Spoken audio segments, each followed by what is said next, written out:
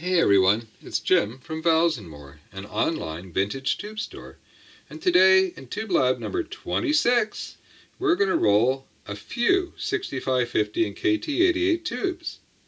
We're going to try to do two things at the same time. We're going to have our first look at the 6550 and KT88, and we're going to use the Willsenton R8 for the reviews. But first, caution everyone, electronics and tube amplifiers can have very high voltages present, which can be lethal. Exercise extreme caution when working around them. Always consult a professional technician when in doubt. And if you're enjoying these videos, please hit the like button and subscribe.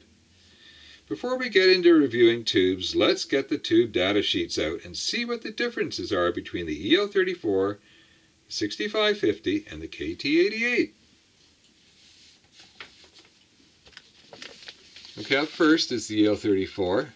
Now this is the original Muller data sheet, not the reissue. So VA max is anode voltage max or plate voltage max, same thing. Let's get our pointer out. 800 volts. 25 watts is the maximum that the tube can dissipate safely. And IK, which is I is current, K stands for the cathode, so that's cathode current maximum 150 milliamps. Okay, next let's grab the 6550.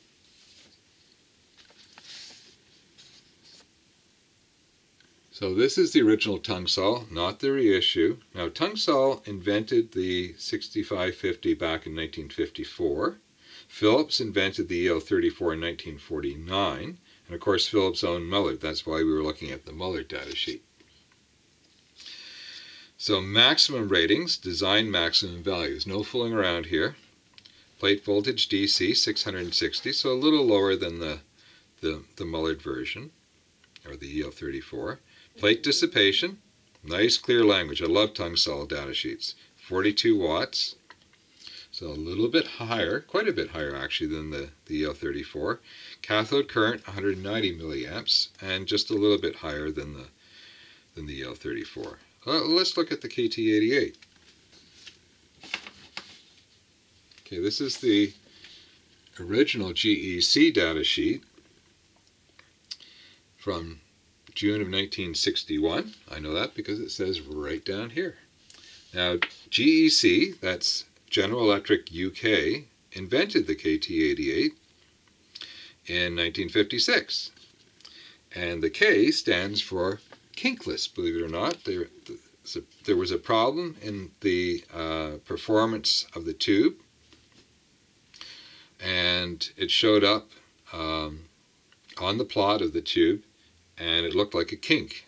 And they figured out how to wind the grids in such a way that they could make a kinkless output of the tube.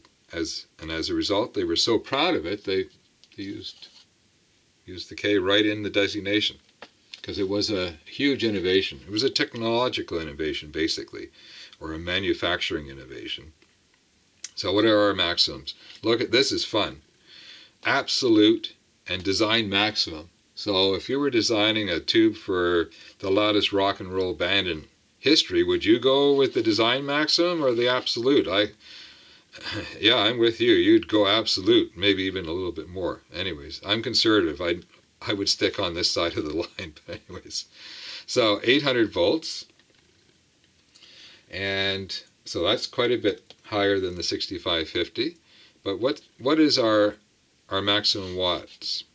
Our maximum watts is 42 absolute and 35 design, which is roughly what the 6550 is. In fact, 42 is what Tungsol says that they output. 230 milliamps on the cathode is a little bit higher than the 6550. So the 6550 and the KT88 are actually very similar tubes. So what's going on here?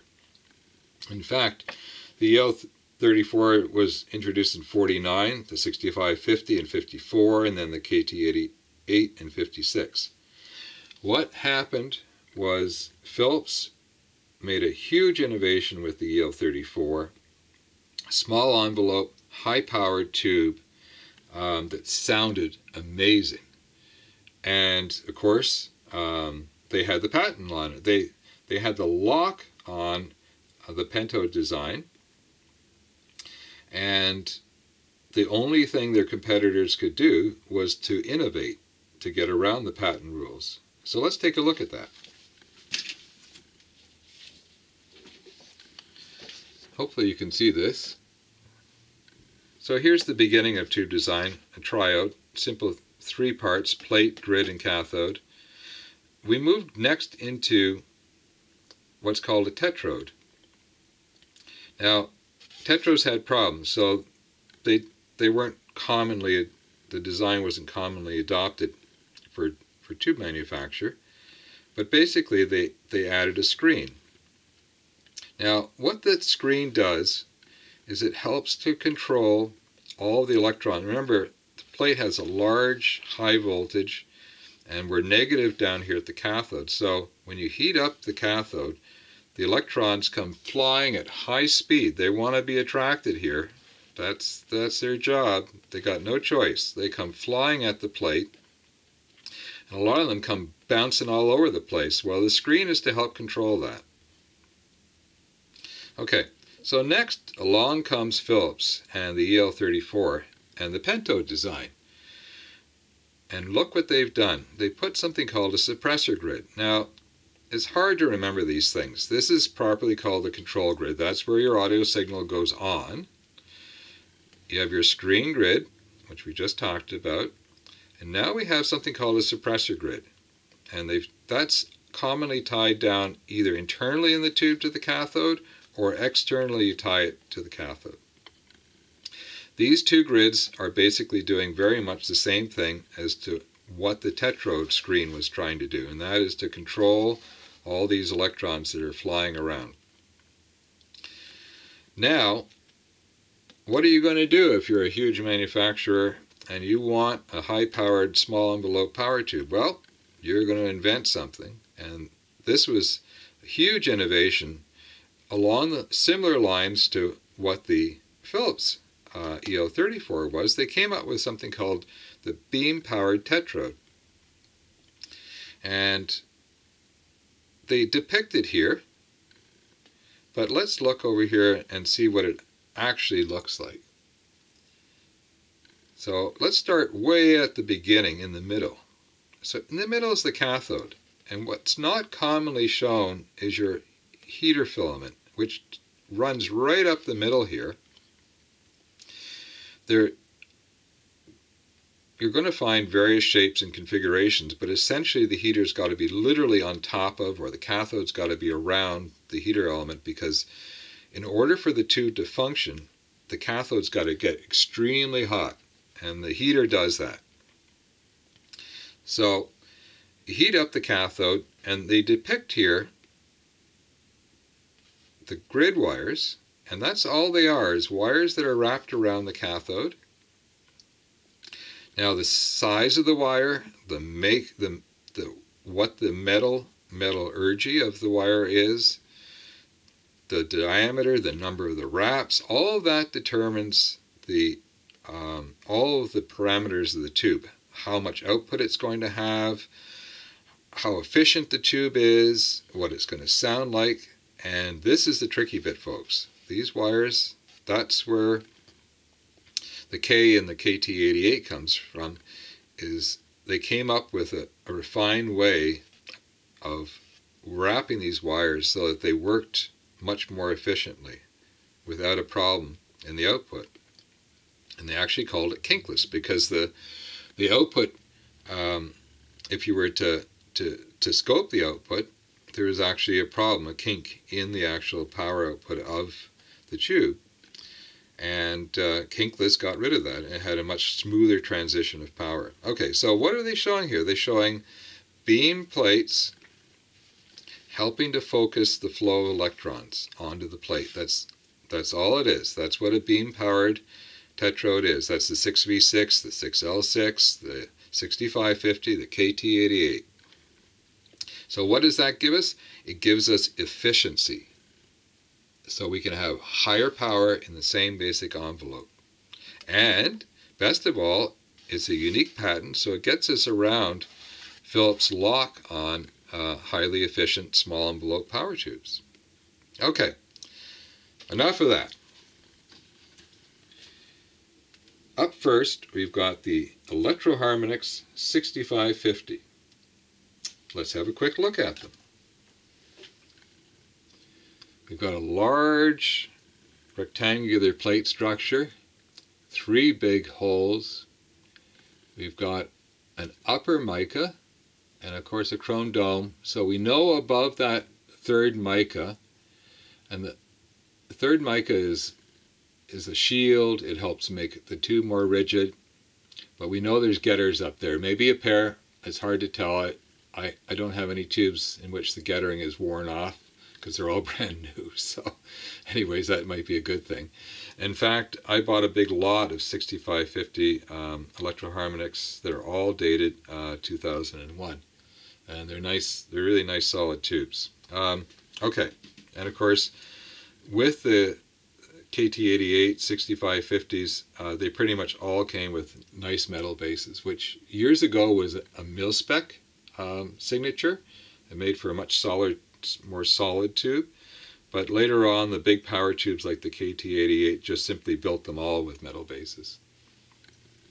Okay, so how did they sound? Bass was very good, plus.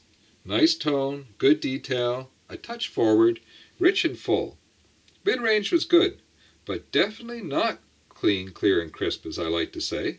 So what then? It sounded good, but somehow it was a little restricted or not so expansive, not well defined.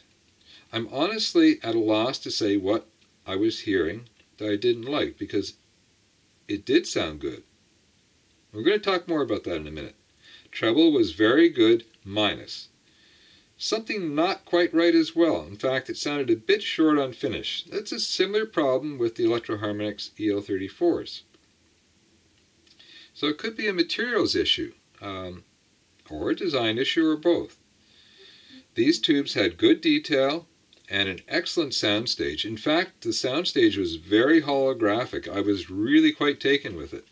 Holographic means a soundstage positions the music as you would imagine it on the stage. So typically the drums are back, maybe up a little bit, centered. You would have, let's say, your bass guitar, in the case of the Who, stage right would be Entwistle, and Daltrey would be front, forward, and center, and Pete Townsend would be stage left. On the Gonzo guitar, of course. You can tell I was a Who fan. I still am a Who fan, actually. In fact, of all the groups that I followed back in the 70s, I would have to say that the Who have consistently put out the best sound quality in their later part of their career. I don't know if any of them can hear, but they have enough brains to hire good engineers, because the sound quality of their last pair of live CDs was just absolutely awesome. It blew me away. Okay, I digress. So, I was pondering, what's going on with these tubes? Because they're not sounding the best with my standard test tracks. Now, I don't put high-powered rock and roll on as a test track, generally speaking. I will try a whole bunch of music, including prog rock, but it's not in my detailed examination of the tube. I just want to see in general how the tube does with various types of music. So, on went Boston's first album, the remaster version, the first song, Foreplay Long Time, one of my favorite rock songs, and wow, the music just popped. The detail worked for the amazing recording by Tom Schultz, the genius behind Boston, and the soundstage was very nice as well. Okay, we're going to talk more about that. Let's move on. Up next, we've got same manufacturer, branded gold line KT88s. So both those tubes, Both of these tubes are made by New Sensor of New York. They're built in Russia at the old reflector plant. And now Russian reflector tubes were rock solid, really good quality tubes. And the tradition continues with the New Sensor tubes. They're nice tubes, they're well made, they're decent sounding tubes, and you don't see the spec of the tubes. I do a lot of tube testing. In a week I could test 1,000 tubes in a busy week. So I can get a real handle on how good the manufacturing quality control is, especially on new tubes. When I bring in a box of 6550s, I get to see a whole section of the production run. And I've been consistently impressed with the quality of these tubes. Okay, so let's just compare them. Look at that. They're really, really similar tubes. In fact, I dug up the data sheet, and it's really inconclusive as to what's going on, because this is actually lower rated than this, the 6550, and it should be, I think, the other way around. Now, the same basic sound signature as the Electro-Harmonix 6550 came out in the gold line KT88s. And I'm suspecting that they're actually very much the same tube, or a very, very similar tube. I did the same thing when I felt that the tubes weren't quite doing it with my regular test tracks, and they did the same thing that the Electro-Harmonix tubes did. So it's really quite interesting, because I love the look of these tubes, and these are really pretty plain Janes. So if you dress up a tube, maybe you can ask more money for it. Okay. Now, these are an interesting example. These are vintage 6550s. So let's take a look at the test numbers on these. So this is a GE. Let's roll it over so you can see it. And I actually bought for some money what was supposed to be a matched quad. And these two tubes are actually quite close. They're within my 5% that I like for close matching. But let's look at another pair from that same quad. Another GE and RCA. Look at those numbers. Now the GM is not off too much, but look at the current on this tube. It only passed 18 milliamps. This sucker here was going nuts at 56. And a more reasonable 31 and 35. That's not a matched quad, folks. Now, I plugged them in, I biased them on the R8, and I listened to them, and I've got to say, some of the closed-in feeling I was getting from, I wouldn't say it was closed in, it was just a different sound that I was getting from the New Sensor tubes. It wasn't present in the vintage tubes. The bass was really lacking, but when you have tubes that are that far off, there's no way to tell whether the tubes are pushing good bass or not. Now, even though they're branded GE and RCA, these in fact, I'm pretty sure were made by Tungsol. In fact, Tungsol made a lot of 6550s and rebranded it for everybody. It's just, back in the day, that's what happened. If you didn't have the rights to the 6550 and Tungsol did, given they invented it, they were happy to make tubes for everybody and charge you for it, of course, and then you could brand your own 6550s. And I'm pretty sure that's what happened. Okay, so what have I learned from this? Well, I've got to think that this is a prime example of how one type of tube really suits a certain type of music. Or a better way to say it would be, EL34s on the R8 are really nice with small ensemble, acoustic jazz, classical, and folk. I run them in triode mode. The level of detail, soundstage, and overall sound quality is really nice. And to get that, you don't even need to spend the big bucks. You can buy the Electro-Harmonix EL34 EHs, and you'll get 90% there. On the other hand, if you're a rock and roller and you like your music coming at you like a hurricane, you are definitely going to prefer the 6550s or KT88s. And you don't even need to spend serious money. Just like the EL34, the Electro-Harmonix 6550 will get you mostly there for very little money. In fact, the one thing I really loved about the Electro-Harmonix 6550s was how expansive the sound was. And this really suited rock music. Okay, before we go, let's take a look at what came in this week. A whole bunch of really sweet 6080s with the metal base, so mil spec. This is a really unique tube that has found a modern use in headphone amplifiers that are OTL. So they have no output transformer. The output tube couples directly with your headphones through a capacitor, and that's it.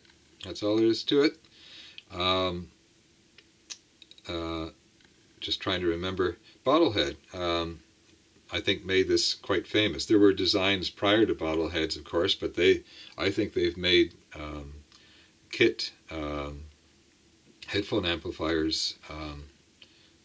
They've taken it to a new level. They've got something called the Crack, I think, that people are really in love with. Anyways, a whole bunch of these, and I was really happy to find a whole bunch of the earlier 6080s. They're called 6AS7Gs. Basically the same tube. This is in the ST type bottle, or people commonly call them Coke bottles. And this is our Marconi. And you can see here, there's your flat plate. And I have enough of them that I probably can match up pairs if anybody needs pairs. But this is a dual section twin tube, so it's actually two tubes in one envelope. So for many headphone amplifiers, they actually don't use more than one of these tubes, one half for the right channel and one half for the left channel. Okay, what else came in? Oh, some beautiful 807s. Now, what the heck is that? That is a top cap or an anode cap. So the high power connection, the B plus, goes up here. That gets it off down here. That allows this tube. The 807 is a early high powered output tube, and it's essentially a high powered version of the 6L6, which of course is a very common amplifier output tube. This particular one, this 807, says right on it, made in Great Britain. You've heard me say, red alert, red alert. I actually just went into the bag. They're not tested yet, so they're not in the store. I just actually finished modifying one of my testers for the 807, because they take a unique 5-pin base. It's called a 5-pin US base. Let me grab one. I've got one right here for you. Here you go. I just put these in the store.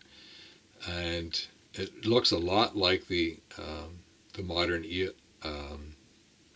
I've lost words. The modern 300B base is very similar to this. Of course, 300B has 4 pins, and this has 5. Anyways, it's got a unique base. So even though one of my main testers can test a 6L6, and this will test at the same numbers, I believe, as a 6L6, I actually have to install a new socket on that tester, and on the other one I had to do the same thing as well. So hopefully I can get that done over the weekend, and we'll get these into the store. But let's get back to this. Have we got a real Mullard, folks? Let's see if the codes are legible. I don't know if you can see them or not. Let's see if I can get it on camera for you. There's your codes. If you can't see them, there's a lovely big B at the beginning of the bottom line. So that tells us Blackburn. So that tells us right away that even though it's branded Philips' own Mullard, in fact it was made at the Mullard plant in the Blackburn Mullard plant in the UK. Okay, well that was fun.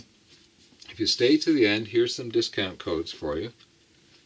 Remember, I've got flat rate shipping around the world at $20. And if your order is $150 or more after discount, the shipping's on me. Stay safe, everyone. This is Jim from Valves & More signing off. Cheers, everyone.